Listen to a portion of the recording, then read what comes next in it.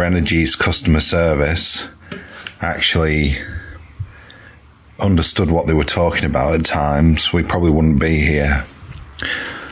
But Renogy have worked with us, albeit slowly, very slowly at times. A message once a day, which has been hard work. Sometimes every 2 days, which has been harder work. It's just not what we're used to as customer service in the UK. But they have worked with us. I finally got someone who could communicate with us and someone who could give us information, and we came to a solution. So the 2000 watt PCL inverter charger is ready to go back, and the 2000 watt pure sine wave inverter is here and ready to go in. And I will have to wire it slightly differently. I don't want to wire everything up yet until I've tested it and made sure it's going to do exactly what the technical department told us it's going to do. So I'm just temp wiring it in so I can test it all and then see where we go from there. And if everything works, then I can wire all this back in. Okay, so I'm open for testing there. I'm going to pre-charge for the capacitors with my little button. That should be plenty now. There we go, so we're on. Oh, and now we're on fully.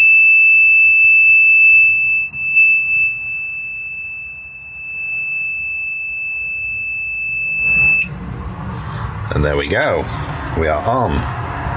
Plug in over here, tight them plugs, switch on, switch on. Apparently we are live neutral reverse, but as everyone can see, I am live to live, neutral to neutral, and earth to earth. So let's put the meter on, and we are earth to neutral,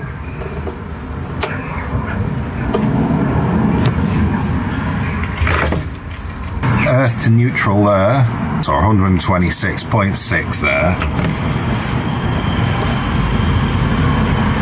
Earth to live, 121.6 volts.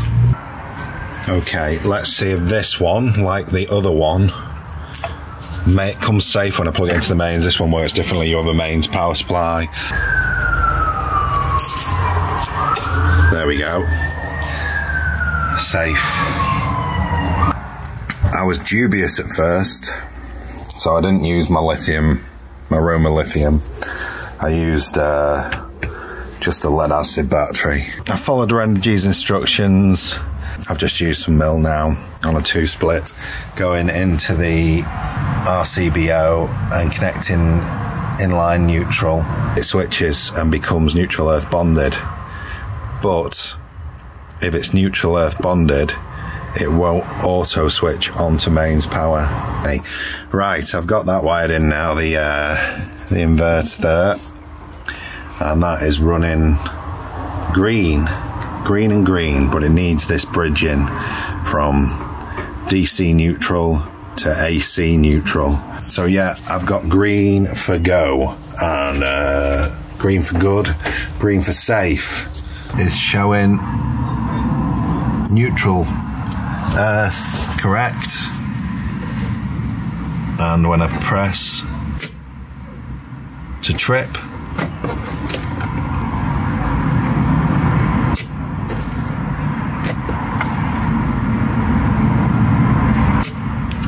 it's tripping every time. I've just tidied up that feed into there, because one way or another this is going to be where we're at now, and now need to tidy up this into a double socket out, and then try and work everything in and into position.